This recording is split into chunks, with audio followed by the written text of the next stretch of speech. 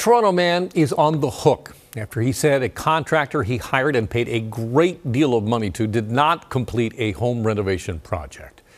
Sean O'Shea is live tonight in the Beaches with this story. Sean. Alan, we're at Queen East and Kenilworth. We're just outside the home office of this contractor. We just finished physically running after this contractor who's been evading everybody for weeks now. How would you feel if you spent $82,000 in deposits to get a home reno, but then the guy doesn't do any of that work? It literally felt like someone dropped an atomic bomb on your life. A home renovation gone expensively wrong.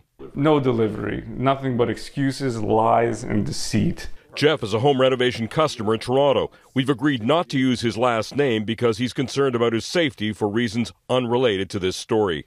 In 2021, Jeff hired this man, Todd Miller, who went under the company name Miller Building Group. Jeff heard about Miller from a satisfied customer, a referral. I interviewed him, he showed up, he was very professional. Miller did some work at the home, although Jeff later had to hire trades to get the job to the point of near completion today.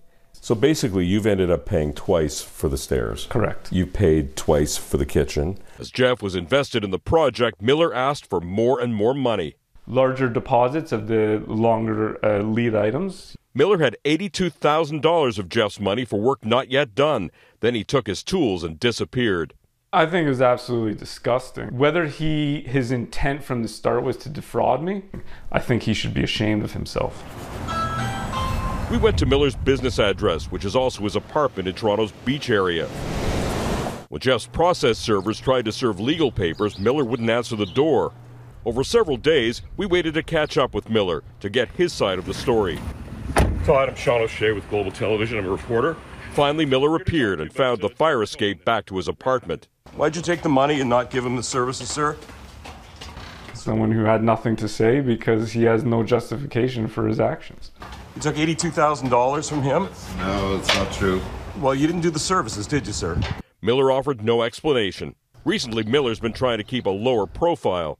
He removed the branding from his truck, and that leads me to believe that he's just looking to rinse and repeat and do it all over again. Jeff says Miller's actions were not only expensive, he caused months of stress. Jeff placed a negative review about Miller online to warn others, but the legal system will likely offer little or no relief. If someone goes to steal a chocolate bar from a convenience store, that's theft, that's a crime. The recourse is left to civil courts, which, there's not much. Well, you want to come down and talk about it? No, I don't. And that's the fire escape that we caught Miller on a couple of weeks ago. Miller was here about 10 minutes ago or so. He was about to drive in and he saw us. We ran after him. He is literally a man on the run because he does not want to have to deal with this. He does not, and has shown that he does not want to pay back any of that money. At one point, he promised Jeff that he would refund the money. That was months ago. Nothing came of that. So the lesson here is that even somebody who has good references, even somebody that you can go and see the work that was done, it's no guarantee that if you hire that person, your job is going to turn out that way. So beware, give as little money in the form of deposits as possible as the project goes on. Alan? Just so frustrating for that homeowner. Thank you, Sean.